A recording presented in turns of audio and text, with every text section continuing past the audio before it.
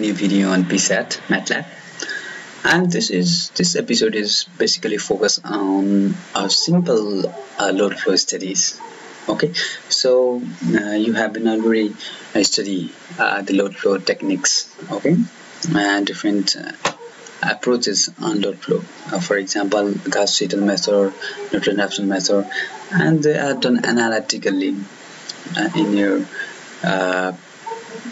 paper or your exercise book. But here we are going to do it computationally using a computer and using a basically software called PSAT, okay, in MATLAB.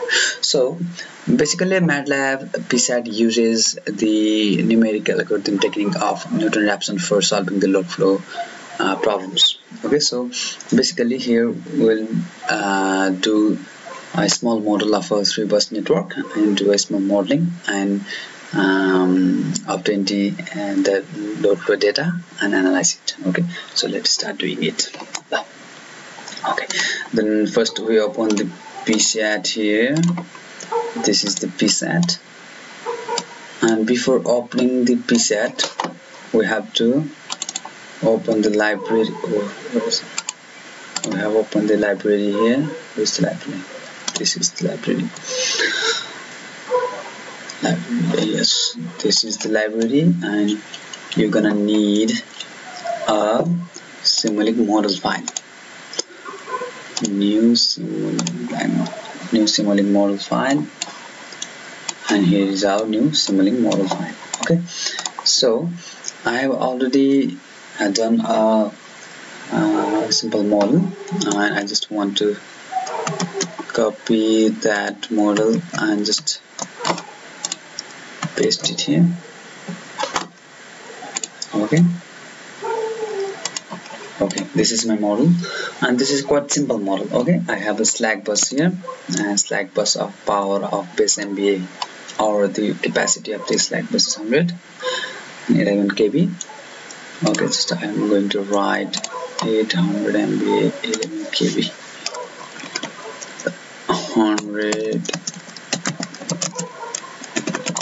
11 kV. Okay, this is 100 MVA 11 kV. This is 11 to 132 of 100 MVA capacity, 60 Hz frequency. Okay, so I'm just gonna write here 11 to 132 kV. Right. Then this is a line of about 15 kilometers and a 15 kilometer line.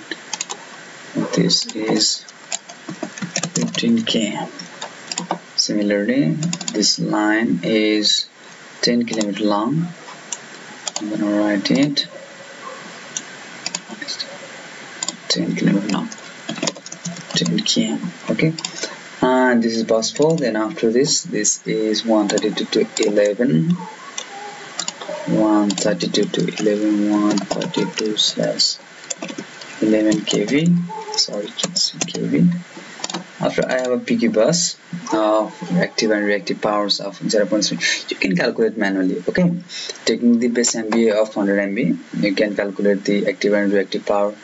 Okay, you can do simple math. Okay, if you have the power rating of 40 and kV of 11, then your reactive and reactive power will be the percentage value of this MV. Okay, but you are gonna need on the basis of 100 MV base. Okay, you will manually set the base at here. Okay, you have to set the base frequency 60. If you use 50 Hz in all of the components, then you have to use 50 Hz here.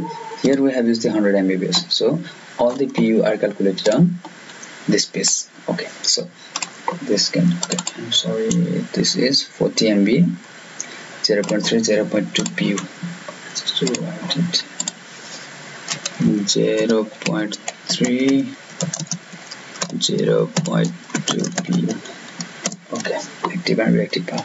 Similarly, this is 132 11, 132 to 11 kV, 132 to 11 kV. So and finally PQ bus is 0.2 0.1, 0.2 0.1, 0.2, 0.1 here.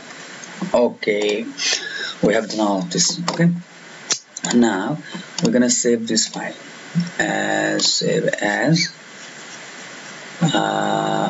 okay, I'm just saving it as simple load. Okay, simple load, as we always have to save in .mdl. okay, always in .mdl, simple load. Now we have saved it. Now we're gonna load it on our PSAT.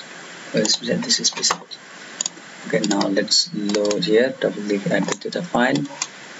And when the pop up, you have to select the folder where you have saved the PSAT file.